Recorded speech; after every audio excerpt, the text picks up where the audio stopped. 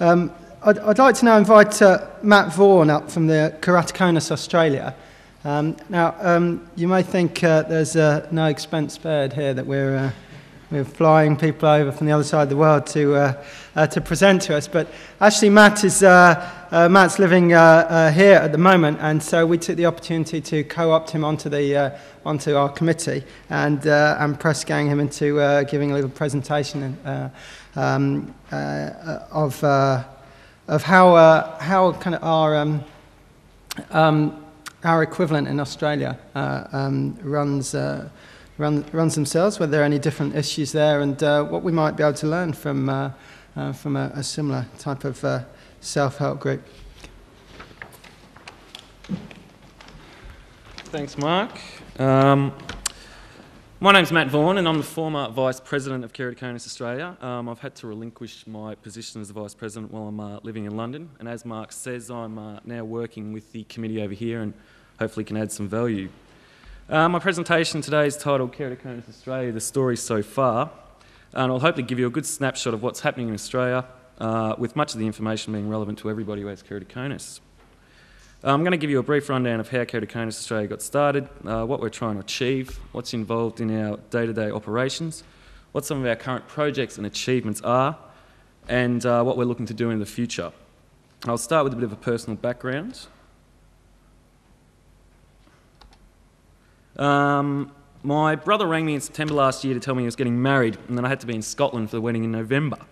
So I figured if I was going to fly halfway around the world, then I may as well stay for a while, so I got myself a UK working visa. I then figured if I was going to be in this part of the world, it would be good to meet up with the people from Keratoconus Group. So I initially emailed Anne, and here I am. Hopefully my being here will allow Keratoconus Australia and the Keratoconus Group to learn some things of each other, to share some information which can hopefully be of mutual benefit. I'm sure that any affiliation we have can only be positive for both organisations. Now, I was diagnosed about 10 years ago. I had a graft in 2001, which has been successful thus far, although I've gone through many lenses. My interest in the disease and how it could be dealt with stemmed primarily from my university days when I seriously struggled with the cost of my contact lenses. As you know, as a student, you're not overly rich. Okay,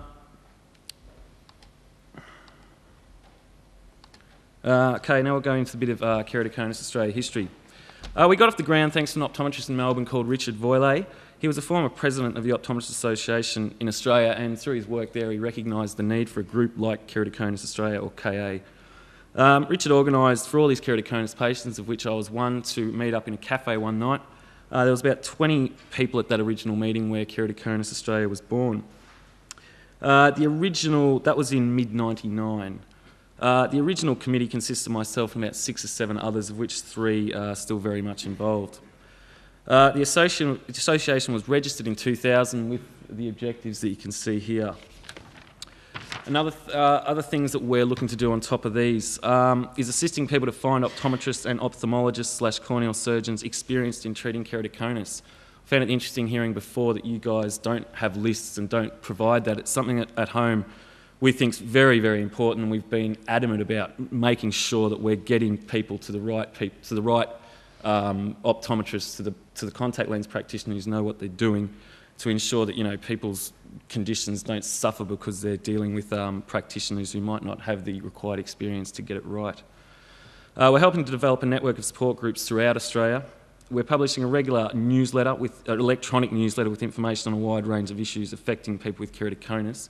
Our first printed copy has come out recently, and there's copies out on the table out there. We're acting as a representative group for keratoconus patients to improve health rebates for treatments, including contact lenses, solutions and glasses, and corneal surgery, and to obtain higher funding for local research into the condition. I'll talk a fair bit about the rebate issue a bit later. We're developing a national registry and database on keratoconus patients designed to assist in networking individuals and groups within Australia and to form a basis for future research. We're supporting efforts to increase organ donations and in particular reduce waiting times for corneal grafts, which we also feel is extremely important. Now I'll talk about some of our practical operations. We have a committee of 5, of which 4 are office bearers, being the President, Vice President, Treasurer and Secretary. We meet once every 3 weeks, although that's not set in stone. It's sometimes more, sometimes less, depending on what's happening. At those meetings, the 4 office bearers provide reports of their activities, and we obviously keep a record of everything we've done and what we're doing. We have a legal firm who works pro bono for us and helps set us up in terms of becoming a not-for-profit association, or I think we're technically a public benevolent institution. The law firm also helps us write our constitution and advise us on various issues like what we can and cannot say as part of our support work.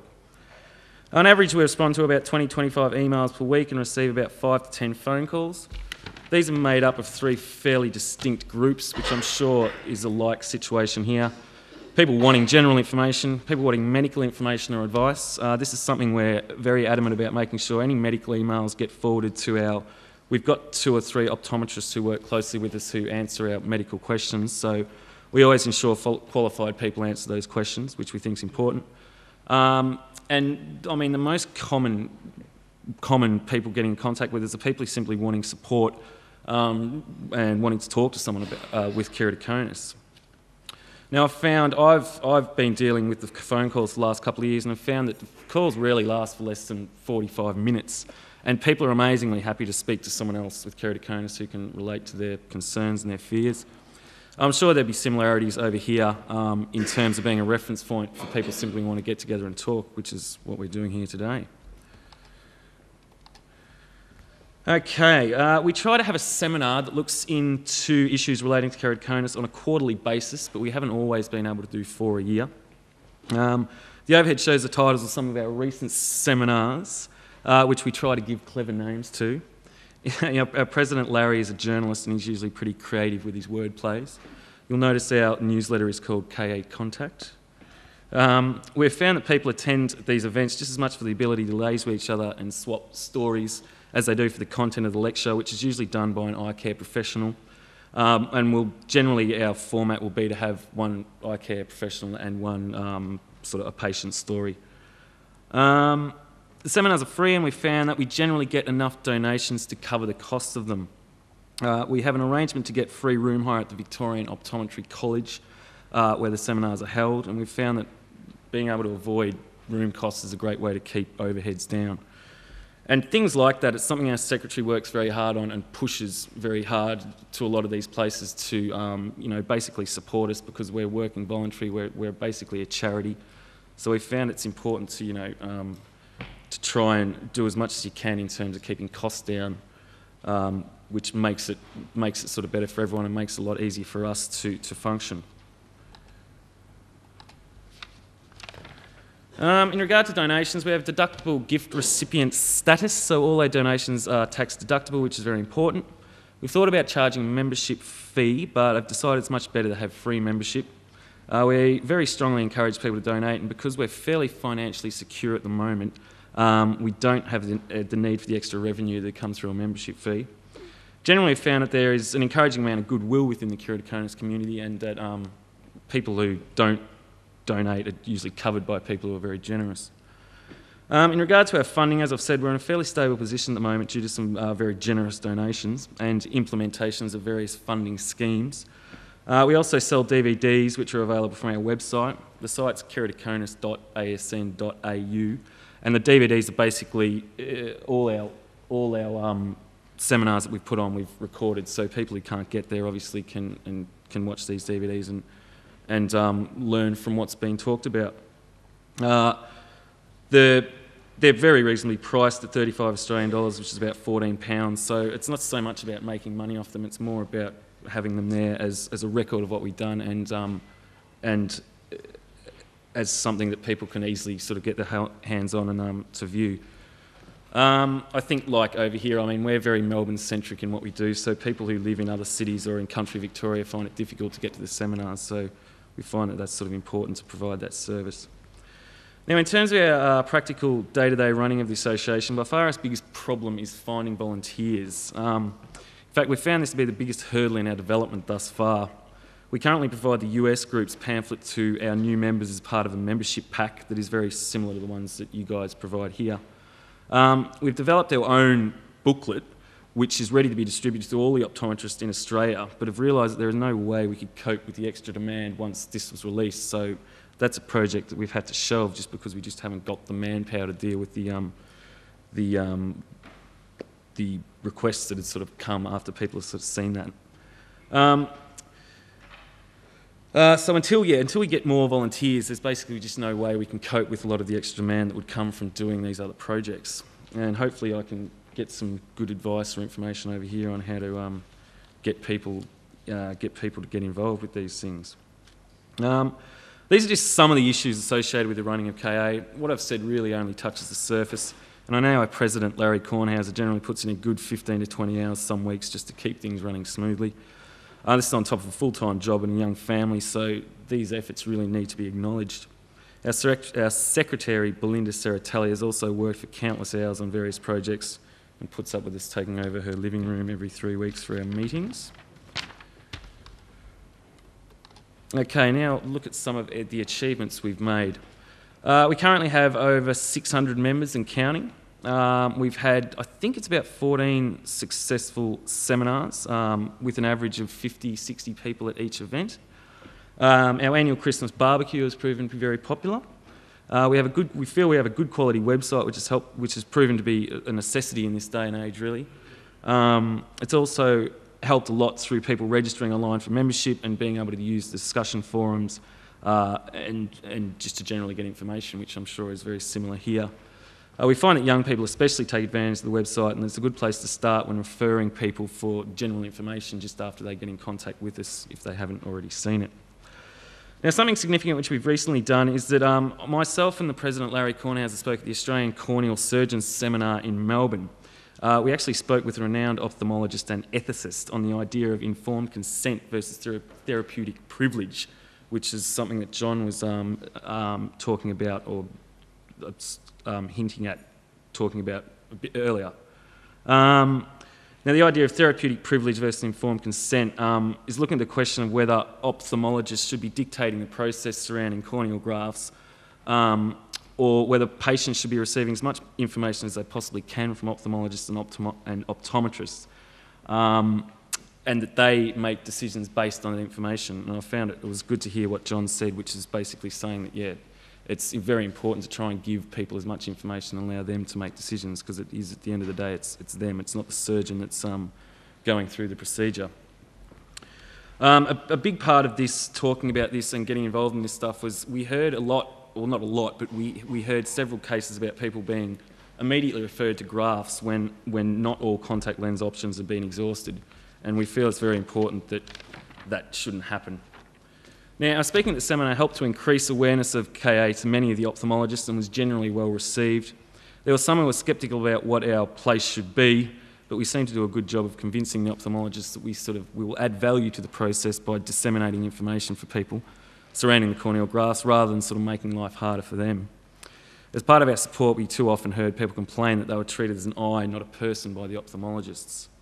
After my graft, I remember being very frustrated when going back for checkups, when the ophthalmologist will say, you know, it looks great, no problem, see you later, 10 seconds. Trying to explain to him that I still had images of a scalpel sort of cutting into my eye because the operation was done under a local anaesthetic seemed to fall on deaf ears.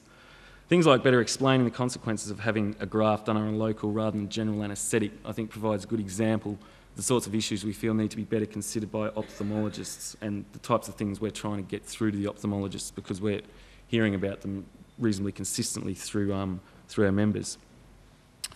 Now a bit about corneal donation. Last year I spent a day in the Eye and Ear Hospital in Melbourne providing information on corneal donation. We strongly advise any members and their families to especially think about donating their corneas. I'm sure it's a similar situation in the UK as it is in Australia, where people are happy to be organ donors but are generally reluctant to donate their corneas for various reasons. Our work in trying to increase the donation obviously fits in closely with our objective of reducing corneal transplant waiting times. Another significant achievement that I think we've done is we've worked with the Optometrists Association in ensuring that optometrists receive 4 continuing education points for attending our seminars. Now, I would assume there's a similar policy in practice over here, where every year optometrists need to accrue a certain amount of points from approved activities external to their day-to-day jobs. And becoming one of these accredited events for optometrists has made it much easier for us to get a good optometric presence at our seminars, and it's obviously great for discussion times. It's also proved to be very beneficial for the optometrists, many of who've commented on how now that they've been to these seminars, they do have a much better insight into some of the issues associated with having keratoconus than they previously did. Now I'd like to talk about some of our current projects. Our main ongoing project and our main, one of the big things that I've driven in the last 2 or 3 years is getting rebates from private health insurers, or getting realistic rebates from private health insurers for RGP lenses. In Australia, the maximum rebate from a private health insurers is $180 a year for contact lenses. Because keratoconus is not recognised as a disability, the funds, who are subsidised by the federal government, consider contact lens wear to be cosmetic rather than medical. This means the most I can get back from private insurers is $180 a year. Now, since leaving Australia in November, I've lost 4 lenses at a cost to me of $1,200, which is about £500. We're trying to get the insurers to provide ancillary packages where people can pay higher premiums and in turn get more realistic rebates for their lenses. Now, I'm going to read an article that I actually wrote and I had published in the Australian Optometry newspaper recently, because I think it does a good job of sort of articulating this issue, and it also talks about some statistics from a survey we recently did on our members. Okay. Now, the article's titled "Keratoconus Towards Fairer Rebates on Contact Lenses."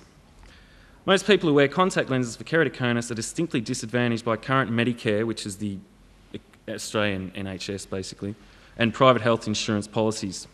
They now, in recognition of their potentially disabling eye disease, and in particular that contact lenses worn to correct their vision are medical, not cosmetic devices. Those with rigid gas permeable lenses require them to do the most basic things like study, work, drive, and even care for themselves and their families, and to pay taxes.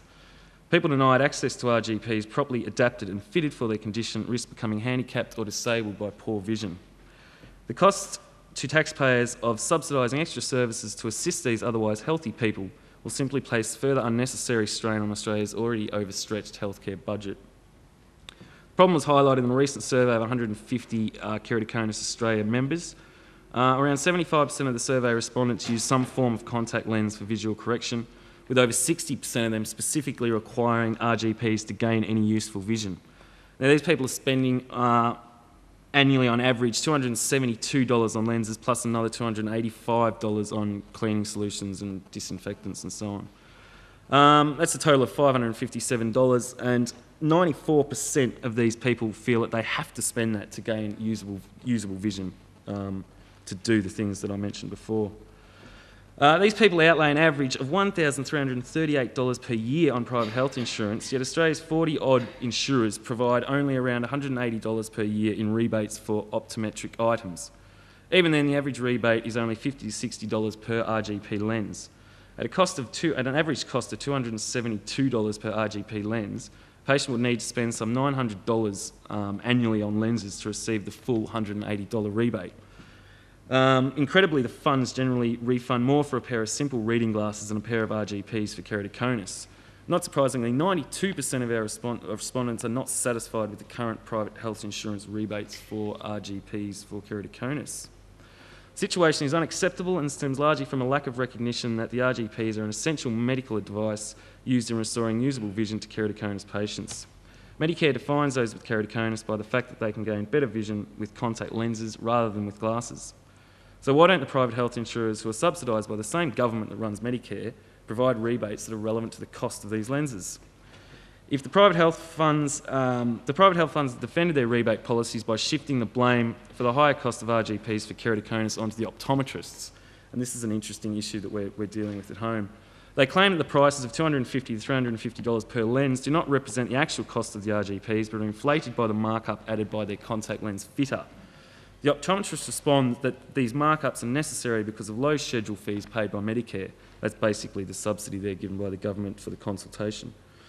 These fail to compensate them adequately for often long and difficult fitting sessions required for people with moderate to severe keratoconus or have had corneal transplants. The survey also confirmed that over 40% of respondents spent more than 40 minutes in consultations for lenses. Irrespective of who is right in this debate, keratoconus patients are bearing the costs are bearing the cost. Ironically, the high cost of expertly fitted RGP lenses means patients may be avoiding the group of optometrists who are providing the best services due to their added costs, the added costs associated with seeing them, as ill-fitting RGPs can eventually damage the cornea, often leading to premature corneal transplant. This behaviour may ultimately lead to higher costs for both the patient and the community. So it's a situation where probably the best practitioners who are charging the most because they're spending more time on the consultations, so hence they have to put a bigger markup on the lenses. These best guys are probably going to be avoided because of the extra costs associated with seeing them. And this is something obviously we feel is important, it needs to be recognised and it needs to be avoided because the best optometrists need to be treating keratoconic patients. KA believes that the Medicare item number 10924, which distinguishes keratoconic consultation from others, does not broadly enough define the distinction within the group of keratoconic patients. We think the Medicare should survey the keratoconus patients' specific requirements to allow a more accurate assessment of the time and cost issues involved in treating them. It could then formulate fairer funding allocations within the keratoconic group and properly determine required changes in the Medicare consultation item numbers and private insurance rebate system. It may be that people with severe keratoconus and corneal graftees need to be recognised through a subsection of this 10924 or a completely new item number. The extra markups put on lenses for severely affected patients should be absorbed through more strategic funding on Medicare's behalf. This does not necessarily imply more funding, but better targeted funding through restructuring and scaling of the schedule fee. The optometric community believes that the best way to treat most keratoconus patients is through properly fitting RGP contact lenses. Keratoconus Australia believes it is now time for optometrists to ensure that keratoconus patients receive an equitable deal on their treatment. We believe this can be achieved at little extra cost to the existing system. So that was that article, and obviously, I mean, that article highlights a lot of things, a lot of issues that we feel are important in Australia and things that we're sort of working towards making better for the keratoconic community. It's obviously, I mean, we're talking about, you know, the equivalent of the NHS. It's obviously an uphill battle. We're a small organisation, but, you know, if we can keep building members, then we'll hopefully get there eventually. I've spoken to the guys at home recently. Apparently we've had a significant spike in membership after this article was published, which is very encouraging. There was actually an article written alongside that by an optometrist in Australia who's a big supporter of our group, and he was actually talking about from the optometrist's perspective that a lot of our arguments, I mean, these things can happen and should happen. This guy has actually just written a follow-up, an article titled Dabblers, and is about optometrists who are not properly qualified trying to fit RGP lenses for those with keratoconus. This could be of particular interest to the optometrist and is available on our website along with a lot of other information relevant to this stuff. I know that, I mean, that particular issue is probably not relevant to the system over here. I know the system over here is different, but I think the point is that that kind of advocacy work and what we're trying to achieve is something we feel is important, and we feel that, I mean, people with keratoconus are in such a minority that a lot of the time you're sort of getting the rough end of the stick in terms of the way the system's set out. So I think groups like ours and groups like Keratoconus Group are really important in highlighting these issues and trying to make things better for keratoconic, or people with keratoconus. Okay, now I'll look at some of our current projects. Okay, we've got a couple of really exciting things coming up actually. We're about to assist some ophthalmologists in Melbourne to launch a study into genetics and keratoconus. These people hope to identify intergenerational keratoconus in families in which only one member has been actually diagnosed with clinical keratoconus. They hope that will help identify the gene that passes on keratoconus, which in theory is the first step to finding a cure, so it's obviously very exciting, but obviously in the very initial stages at this time. We've also been approached for funding assistance from a promising new research project in Germany. C3-R riboflavin-UVA treatment is currently being developed in Dresden. The treatment is shown to strengthen the cornea and to halt the progression of keratoconus. Now, as you can imagine, I don't actually understand the science behind all of this, but hopefully some of the eye care professionals today can maybe better explain that to us. The research is still in its very early stages at the moment, but is very exciting because it holds hope for arresting the progress of keratoconus. This obviously has benefits in reduced numbers suffering from vision loss and also people who have to have corneal transplants. All right, now looking at sort of what we want to achieve into the future. Our number one goal is to get more volunteers. I mean, to really to move forward and to be more effective in fighting the private health insurance organisations and being an advocacy group. We need more people, and we need dedicated people, and we need people with the kind of skills who can sort of help us along. So finding those people is a challenge, and it's probably our biggest hurdle. Another thing we want to do is to become properly Australia-wide. As I've mentioned, our organisation is very sort of Melbourne-centric. That's where it started. That's where the seminars are. Becoming Australia-wide is obviously very closely tied in with the first objective of getting more volunteers. I mean, until we can get the people to help us and get people to organise events in Sydney and Brisbane, then it's very difficult for us to do. And, you know, we're on a limited budget. We're a small organisation, so we can't, and we haven't got the time to be sort of flying all over the country and making this happen. Now, research shows that there's about 10,000 people with significant keratoconus in Australia. Based on that statistic, we probably have about 10% of those people as our members. If we can continue to build that percentage figure, we feel we'll have a much greater lobbying power and ability to do advocacy work on behalf of those with keratoconus.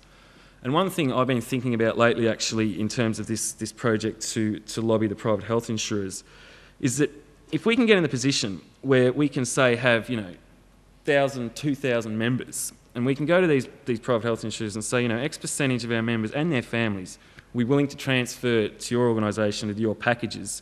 If you could sort of create ancillary package and keratoconic friendly packages, then if we're talking about having, say we've got 1,000, 2,000 members, 20, 30% of the keratoconic population in Australia, and we can sort of take those numbers to these organisations, we'll feel we'll start to be taken very seriously. I mean, that's a lot of people, including their families. So that seems the bottom line is the big factor for these places. So if we can show to them that we can not hurt their bottom line and we can give them more business, then I think they'll be more willing to start listening to some of these propositions about these different packages for people with keratoconus. Another important thing is we want to continue to increase our affiliations with various bodies such as the Optometrists Association, which we're obviously we're affiliated with already. But we're also very aware of not becoming too close to any organisations. We thought about getting contact lens companies to sponsor our seminars, but felt that we might have to sort of push their products as part of that deal, which may not necessarily the best thing for our members, who are our number one priority. This is actually something we've really focused on more recently, as we've begun to liaise more with various bodies such as with the Victorian Optometry Association, the Corneal Bank, the Ophthalmology Group and others. We refuse to sort of toe the line of any of these organisations, and we want to make sure that our objectives are kept sort of mutually exclusive of theirs. I mean, we're all about helping people with keratoconus. That's what we're doing. We're not there to sort of toe the line of the drug companies or to toe the line of certain optometrists or ophthalmologists. We're acting independently of them, and we're acting for people with keratoconus. Eventually, one day down the track, we're hopefully going to be getting to a position where we can fund research into better lenses and finding potential cures for keratoconus, as you've heard we're sort of looking at the moment, which is obviously, as I say, in the very initial stages at this time. We are very aware this is also probably a long way off, and that our main purpose in the medium to sort of long term will be to support those with keratoconus and to act as an advocacy group for them and to continue to do all the things that we've been doing. After being here today, I'd like to add that a long-term goal for all keratoconus associations or groups like KA and like keratoconus groups should be to do everything we can to help each other. I think by sharing knowledge and good ideas, we can move closer to making life with keratoconus more bearable for everybody. Due to the size and budgets of the groups around the world, this is probably a long way off, but should be something we're all thinking about and working towards. Thank you.